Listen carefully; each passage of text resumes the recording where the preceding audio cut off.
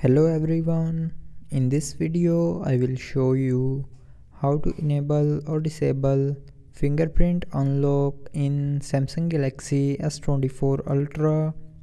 So before starting the video, don't forget to subscribe the channel and also press the bell icon.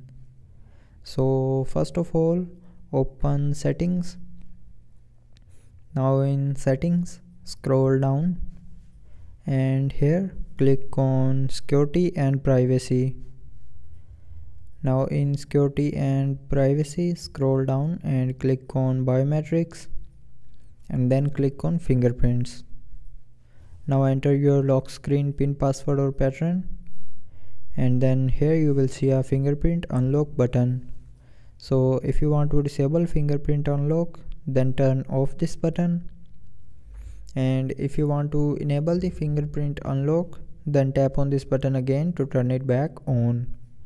So with this button you can enable or disable fingerprint unlock in Samsung Galaxy S24 Ultra.